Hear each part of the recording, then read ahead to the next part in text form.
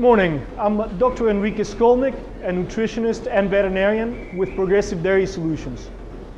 We're here this morning to discuss proper milking procedures and how proper milking procedures have an impact on cow health and on producing wholesome, high-quality milk. Milking is also the time where we harvest the fruit of all our efforts, and also the time where we prevent one of the major diseases at dairies, which is mastitis. So we're going to talk today about the 7 principles around milking. First of all, the first thing we do when cows come in the barn is we pre-dip them. And we pre-dip them so that we can kill the pathogens on the teat surface, so that when we milk them, cows do not contract mastitis. The number 1 principle of proper milking procedures is pre-dipping. As you can see here, we have a cow that has been pre-dipped, and we have contact of that pre-dip over the entire length of the teat.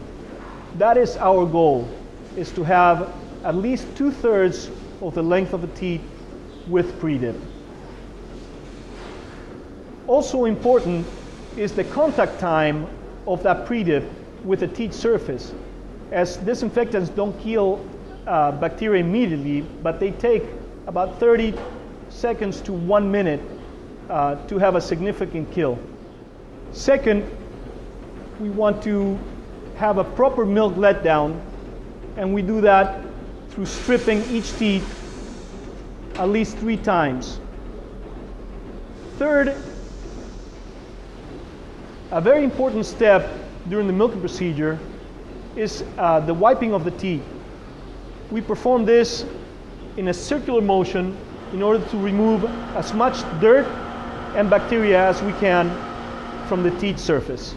Fourth is separating cows that we identify with mastitis for treatment, for proper treatment. Fifth is attaching the machine between 90 and 120 seconds after we strip the teats. Modern milk machines are equipped with automatic detachers, which should allow that milk machine to come off on its own, just like it has right now, and make sure that your milkers don't overuse the manual option for these machines, as that creates over milking at the end of the milking and can damage teat ends.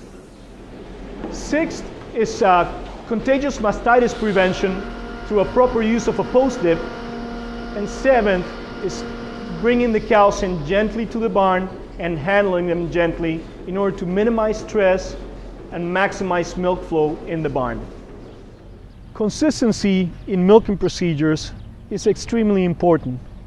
Not only consistency from milker to milker, so that they all have the same milking procedures, but also from shift to shift.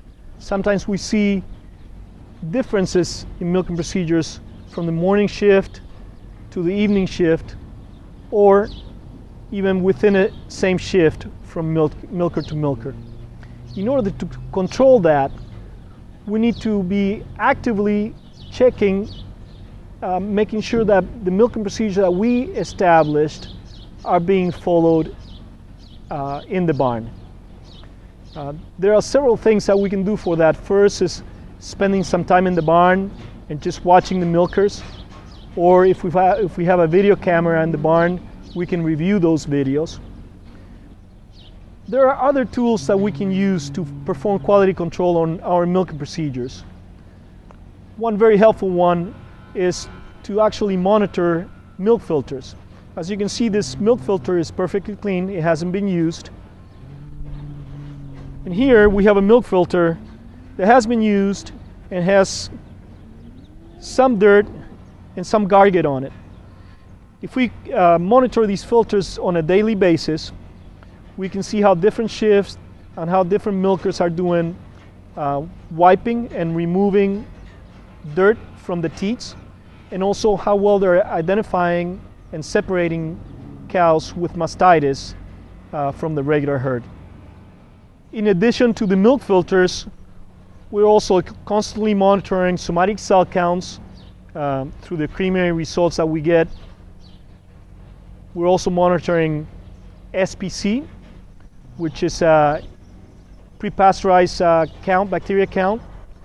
It's an indication of how many cows we have with mastitis in the bulk tank. Also LPC, which is the post-pasteurized count, which monitors bacteria in the milk lines, so it monitors how well we're washing the lines. And we also monitor coli counts, which can be an indication of, if they're high, they can be an indication of milking wet cows and having some coli contamination in the milk. So all these tools we use for quality control of our milking procedures. My main point is that we do need to have some sort of quality control program in order to monitor what we're doing in the barn, in the milk barn.